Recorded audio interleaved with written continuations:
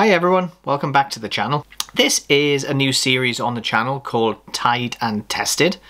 It's going to be a series basically showcasing some of my newer patterns that may not have appeared on the channel before now, but also showcasing some flies from friends of mine, be they local anglers or from across the world.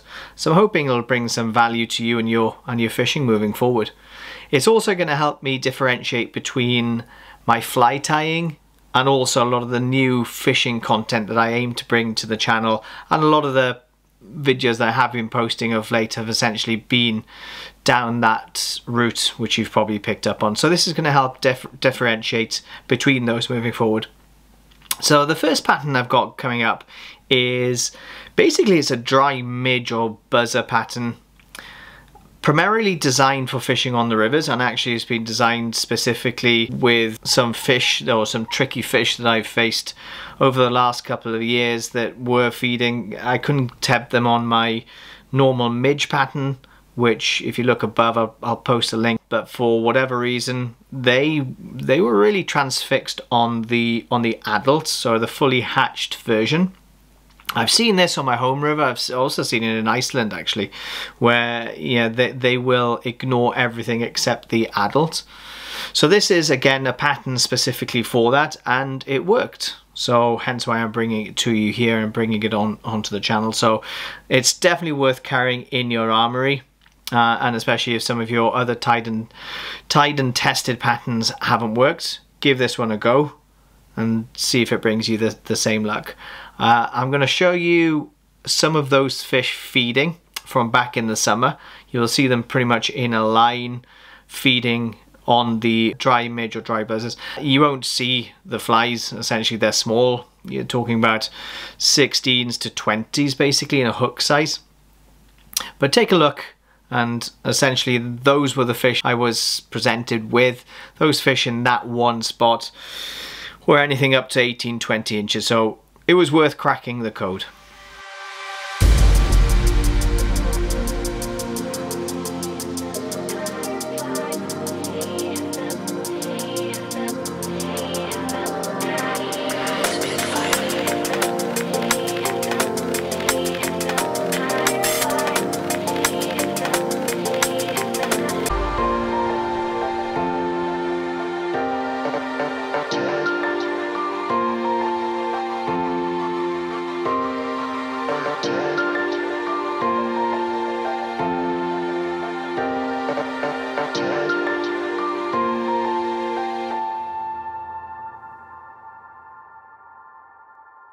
So the pattern that I'm now going to tie is basically the pattern that I did manage to land a few of those fish on. Really simple pattern, as with the majority of my patterns.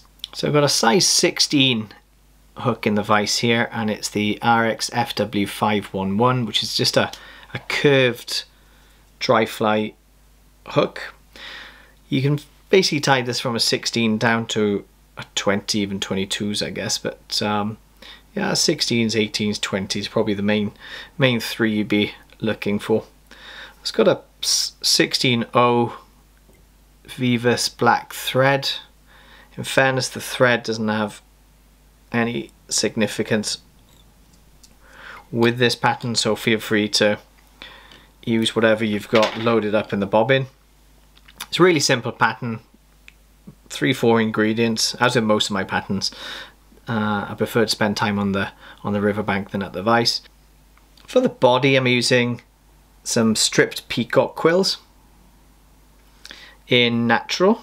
Now if you're tying a batch of these, it is worth soaking these quills in water because they can be quite brittle. So just to alleviate that, if you soak them in water first, you tend to get a bit more flexibility out of them basically without them cracking. Then just bring it up in touching turns.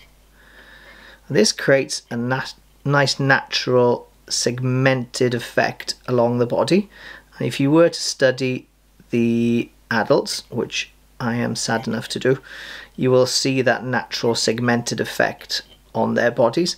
So this natural fibre does represent that perfectly. Bring it up towards the thorax, secure and tie in. Just like that, go back over it slightly. Snip off the excess there. And then we're just going to put some UV resin over that just to protect that herl, because again it can be quite a brittle fiber. So I'm just going to take just put a coat over it. Make sure that it's evenly distributed, and it enhances that quill as well, in fairness, so it is a dual purpose, but definitely the main purpose is to protect the quill. Just take that over. A lot of this is, if you tie buzzers, you will be doing a lot of this already. Just take that over until you're happy with it. Again, make sure it's evenly distributed all the way around there. Happy with that. And then just give it a blast with the UV torch.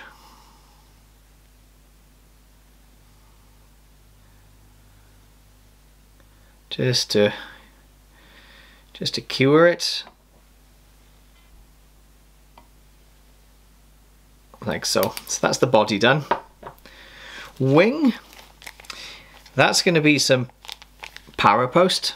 So some parapost in white.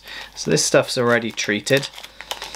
So this adds buoyancy, but to be honest, it's more probably as a sighter as much as anything as well. So this pattern will lie quite flush on the film, surface film. You don't need a lot of it, and it's a reasonably short wing on this as well. So I was going to bring that up like so, and probably the length of the body, but no more. So you don't want to be, doesn't need to go essentially the length of the hook, just the length of the body. Like so, just take it over there. It's perfect. And also without this as a wing, your body would drop under, and essentially we're not fishing this as an emerger, we are fishing it as a dry. The body will still drop under, of course, but it's not going to like fully kick that hook bend underneath the water surface. So hackle is just going to be some grizzle, natural grizzle. Just going to tie that in. Just take that back, just clearing up that thorax section. And then for the thorax, we've got some hens. It's a pretty dark, I think it's called a peacock bronze. So it's number 45, the hen spectra dubbing. It's kind of a dark peacock basically. So we've got that in the thorax. It doesn't need much. Just take a little pinch of it.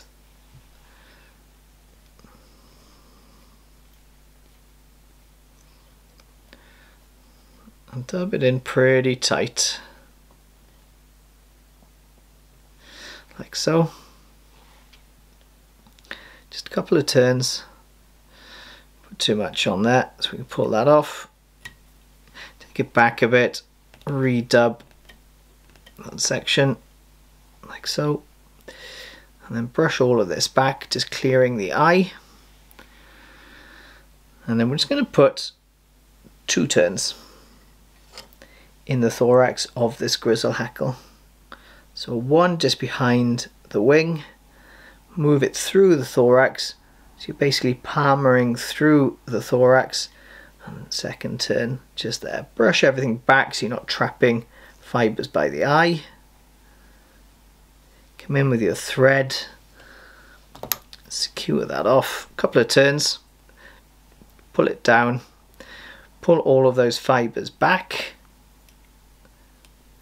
and then just come back over that hackle stalk just to give it a really secure finish. And then bring in your whip finish. Again, just brush anything back. 3 turns.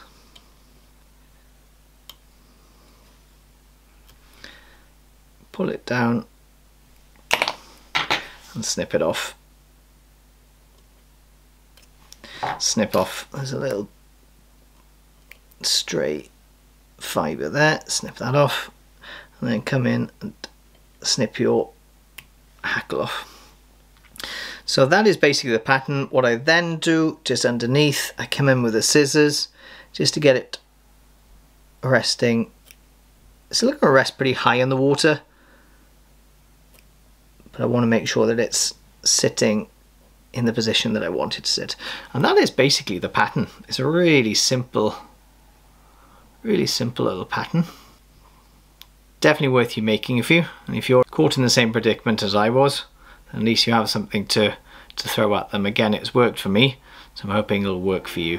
That's the pattern finished with.